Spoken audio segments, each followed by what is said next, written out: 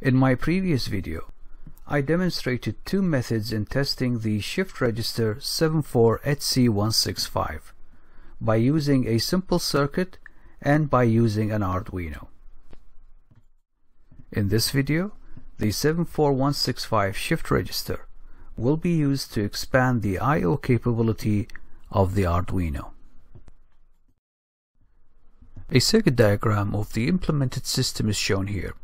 We have the 74HC165 connected with the Arduino, where the shift load pin is connected to D2, the clock is connected to D3, the serial output QH is connected to D4, and the clock inhibit is connected to D5.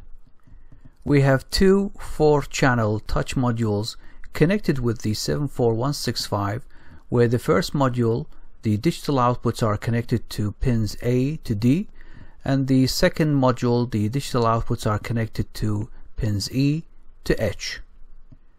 And we have MAX729 dot matrix module connected with the Arduino using SPI connection, where the data in is connected to D11, the chip select is connected to D10, and the clock is connected to D13. The circuit operates as follows. We can generate an 8-bit binary number by pressing the keys on the two modules. This key represents the most significant bit, and this key represents the least significant bit. The generated 8-bit binary number is applied into the 74165 and then serially transferred into the Arduino, and the integer value is then displayed on the dot matrix module. So for example, if we press all of the keys, we are generating the binary number 11111111. So the integer value 255 will be displayed on the module. The buttons on the TTP224 module, when touched, will give a logic 1 at the output.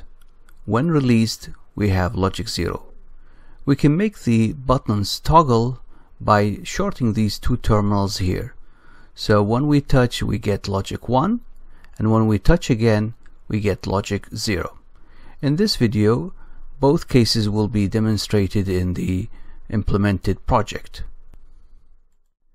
In this first demonstration, we touch a button or buttons to set a binary number, and the equivalent decimal value is displayed on the MAX7219 module.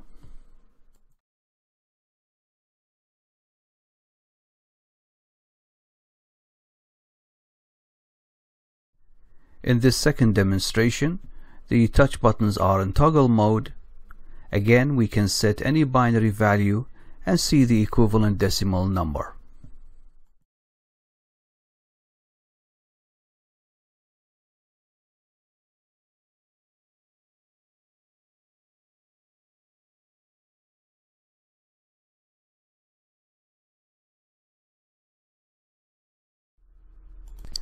In the C++ sketch, we need to include these libraries related to the MAX7219 module, and we create this object so that we can interact with the module.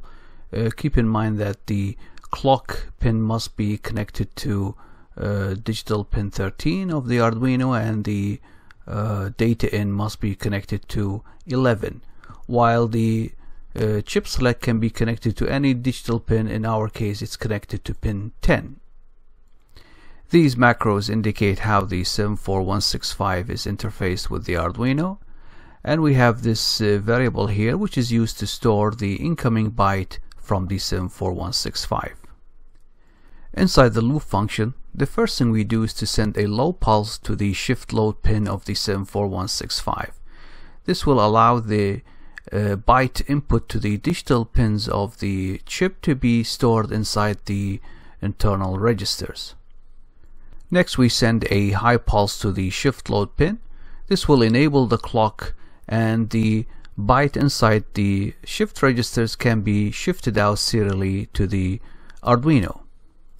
Now we send a high pulse to the clock pin, and we enable the clock by sending a low pulse to the clock enable pin, and then we can serially shift in the byte from the 74165, starting from the most significant bit and using this function shift in, we can shift in the bits and store it in the byte variable data.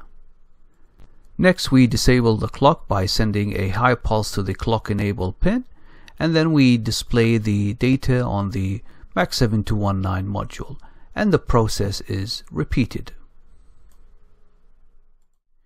This video has demonstrated a useful application of the shift register 74165, where we can expand the I/O capabilities of the Arduino. Thank you for watching.